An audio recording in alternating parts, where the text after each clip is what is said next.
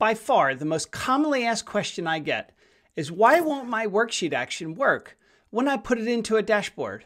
For example, in my worksheet, I have this really nice drill down that goes from category to subcategory.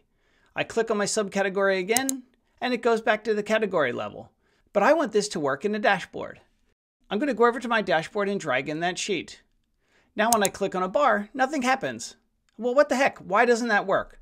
Well, it's actually quite simple. We need to switch our action from a worksheet action to a dashboard action. Go up to Worksheet on the menu and choose Actions. You'll see our worksheet action here in the list. Click on Edit.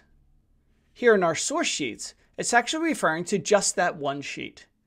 Let's choose our dashboard and make sure you pick the sheet that you want that action to work on. Click on OK and click on OK again.